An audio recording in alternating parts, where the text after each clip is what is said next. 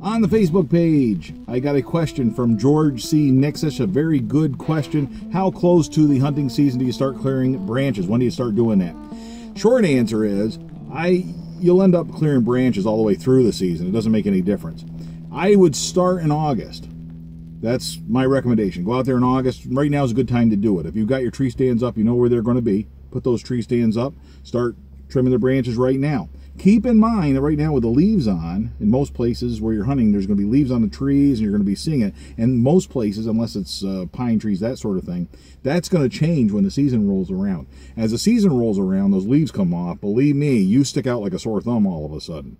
And it does open up an awful lot when those leaves come off the tree. So keep that in mind. You don't want to over prune in August and then find out in October or November that, man, I should have left some of those leaves I should have left some of those branches in place because now I have no cover whatsoever.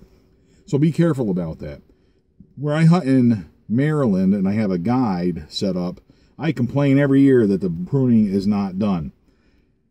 I still have good time down there and I still kill deer. So it isn't the end of the world if that pruning is not done, I guess is my point. When I first started up, I remember I was sitting in a tree stand. I had a tree stand set up over the doe field, nice little food plot there, and there was a buck that came out. I probably could have shot had I gone to the extent of clearing out this branch that was off to my left. I had talked about cutting it, never got around to cutting it. Sure enough, it wasn't done. And that was a dead branch that should have been pruned, and if it had been pruned, I probably would have had a better shot at that buck. Nice young buck, it would have been fun. Ended up killing a deer in that plot anyway. The following week, it didn't make any difference in the end. It's not the end of the world, but get out there and take a good look, have a good sit in your tree stands, get a good feel for what's there, and start doing that in August. That'd be my recommendation. Then when the season rolls around, September, October, we're getting to the point where you can get in there and you can always follow up then when you go out. They make little portable saws. I did a review on the Huey Man saw once that I have. I like that little saw. It's a pretty handy little thing. Extends out to almost 10 feet, I think. Mine does. And you can go up there and you can prune branches. You can throw that right in your backpack or carry it with you. Leave it right on the ground while you're hunting. Leave it right there under the tree stand. Hide it a little bit out of the way. But you could always prune those branches when you're out there in October, November too. You can do it then.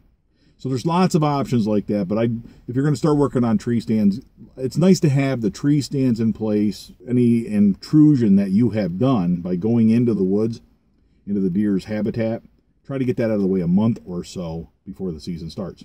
Hope that's helpful. Hope you're enjoying the Crossbow Appreciation Month videos. And until next time, all hail Bunjie.